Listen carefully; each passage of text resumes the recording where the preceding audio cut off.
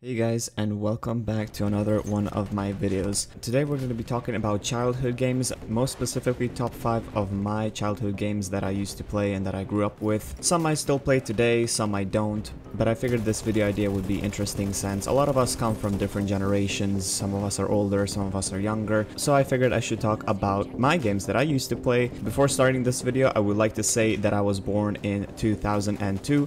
Currently I'm 20 years old, so all these games are probably going to be from their area and up. And I grew up in Bosnia and Herzegovina, which is a third world country, so a lot of the games that you maybe played we didn't even have in our country. Anyway, without further ado, let's get started. At the number 5, we have Tarzan action game. Now, I was probably around 6 when I was playing this, and this was one of my, serious official game that I was just playing all the time on my old dad's computer. I gotta say the game was pretty fun.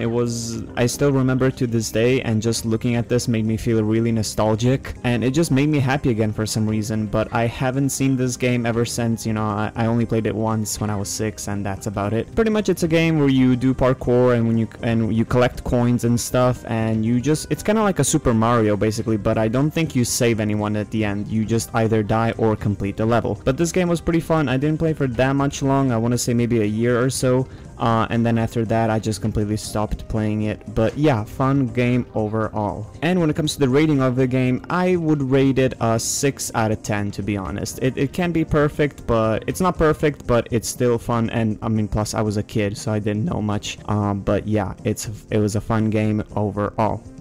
Coming up at the number 4, we have Wolfenstein Return to the Castle. Now, this was actually a really fun game to play and kind of very, very scary. At the time, my dad was playing this game as well, so he kind of, walked me through the gameplay and just taught me how to play the game overall. If you don't know about the game, it's pretty fun. You basically have to fight a bunch of ghosts, and there's some places where you fight off people as well, but at the end, the boss that you fight is a ghost, and he's kind of very difficult to beat. I never actually beaten it myself, but I know my dad has beaten it a bunch of times, and just hearing the sound effects from this game just gives me super big nostalgia.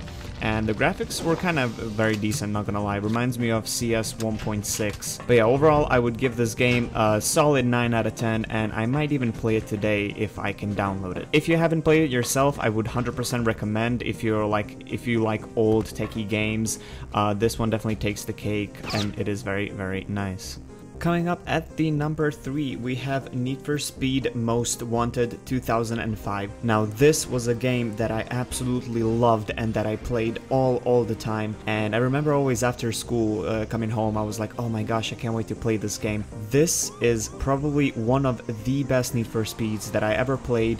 And I want to say all of them, not really all of them, but the newer ones. And I can definitely say that I miss the old feel of this game. The new Need for Speeds, in my opinion, are, they're not the same anymore. This Need for Speed was, how Need for Speed should be like and how it should feel. But yes, overall, this game is very nice, and I love the fact that they used real people as characters, with just green screen. To some people it might be weird, but to me it was actually really cool, and for what the game is, I really love it. The graphics of the game are also really nice.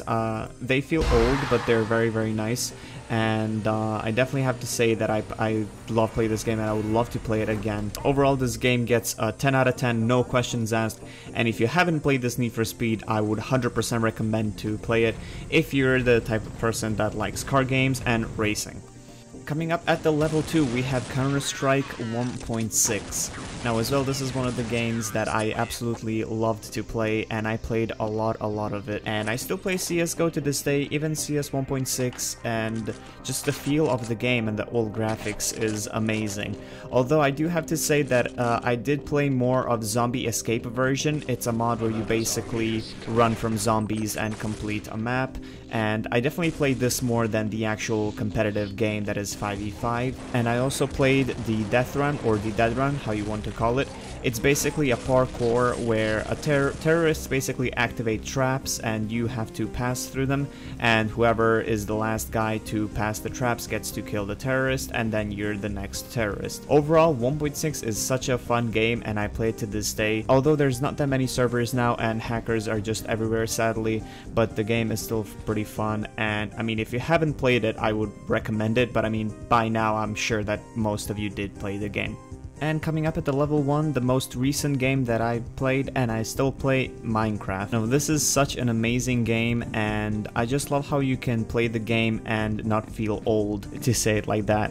The game is very fun, and even though I played it for so long, the game is still very nice, and exploring caves is definitely still fun. And of course playing it on some servers with friends is very nice. Minecraft also gets a 10 out of 10, no questions asked, and I'm pretty sure most of you play this game, but hey, it's an amazing game and you can do whatever you want in it. But that was my list of the top 5 games I used to play as a kid, and some of them I still play to this day. I went from the oldest to the newest game that I play. I placed them in that order. But yeah, this was a very fun video to make and kind of like a time travel for me, because most of these games I haven't seen in a while, especially the Tarzan and the Wolfenstein. I miss those 2 games so much. And I just wanted to say how the games and the gaming world has evolved. I mean, the games that I play today are just amazing, and the graphics are, you know, something that I can only dream about when I was a kid. So this new generation that, you know, of kids that play these games, they don't know how it was, for us. Maybe you played Nintendo 64 and, you know, those graphics were amazing to you.